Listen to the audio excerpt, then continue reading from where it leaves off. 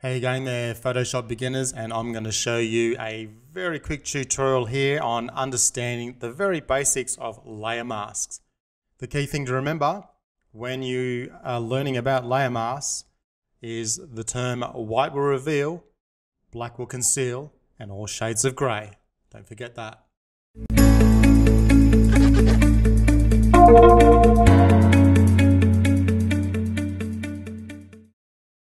Okay guys, here we are in Photoshop, and over here on my right hand side we have our layers palette. On my bottom layer here I've got my background layer. I then have created just a square with the rectangle tool by holding down the shift key, and I've made a square. Then I've duplicated that and I've made another one on top so it directly overlaps. So now we're going to go through, and as you can see here, whatever I've got, when I've turned this layer on, the orange has blocked out the white. And now if I turn this layer on, this plum color has blocked out the orange, which is blocking out the white. So this is the reason why we need layer masks, is whatever's on top reigns supreme over what's below.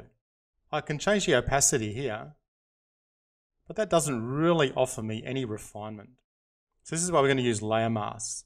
So if I select the top layer and I click on the new mask icon down the bottom here, if I just click that, it's going to load in a white mask. Now the term white will reveal, black will conceal, and all shades of grey. So this is 100% white, revealing the top layer at 100%. That's why I can't see anything below. Now if I deleted that and I held down the Alt key and clicked on the new mask icon, it now loads in a black mask. So that black is 100% black. So that's concealing the top layer at 100%, and that's why I can't see that top box there of that plum color. It's gone. So if I hold down and I hit Command key and I hit I invert the mask and I turn it back to white. Now if I come over and I hit B for my brush tool, my foreground color is black. If I click on the mask and I now paint through, if I hold the Alt key down, I can view my mask.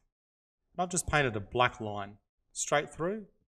And that's the reason why white will reveal, black will conceal. I'm concealing the top layer using black, and it's revealing the bottom layer. Now the reason why I've got this feathered look here is in my brush tool, my hardness is set to 0, so I've got a feather on it. If I open this up a little bit more, there it is. It's just giving me that. It's just giving me that look there. Now if I still click on that mask and I hit Command I and I invert it now, you're going to watch the yellow turn purple and the purple is going to turn yellow because it's now revealing different parts of the photo. Okay, so now if I come in and I now select white as my foreground layer, if I paint through here, I'm now revealing my top layer again. Because I haven't done it fully, we're getting this look through. If I can just paint straight on the mask and I can paint all that out, because I'm painting at 100% opacity, if I hold the Alt key and click on my mask again, I'm back to having my plum square. So that's how your layer masks work. White will reveal, black will conceal, and all shades of grey. So when you're creating your own luminosity masks later on, you're using that for exposure blending, and you're going to be creating far more complicated masks. So to give you a bit more of an example, let's turn over this image here. I've made a basic luminosity mask on this image. There is my mask there. White will reveal, black will conceal, and all shades of grey. So if I'm just applying this curve here, this curve, as you can see, the histogram sitting on the right, it's going to apply more brightness to the highlights than it is to shadows. Now if I click on that mask and I hit Command I and I invert it, it's now applying that mask, that curve, to more of the shadow areas instead of the highlights.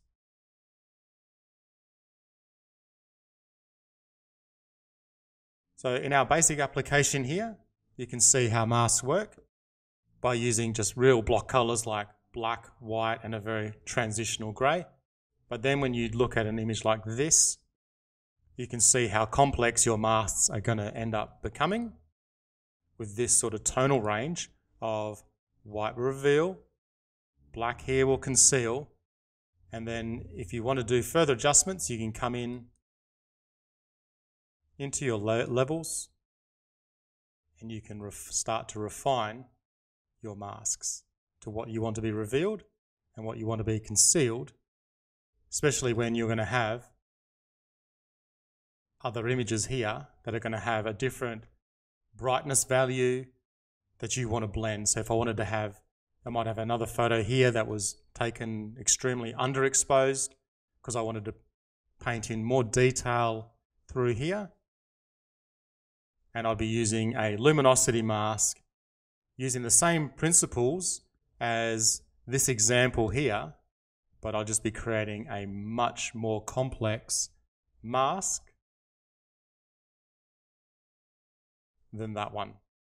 You got that mask, and then you have that mask. But if you understand the concept of this, then you'll understand the concept of this, and then your photography will take another massive step up in professional quality of blending your images together. Okay, so that's your basics of layer masks. To see masks put into real effect, I want to put some links below where you can find out and watch more tutorials on how to create your own saturation and vibrancy masks. Also, the fantastic luminosity masks that you're going to need to learn and apply to your own images if you want to master exposure blending.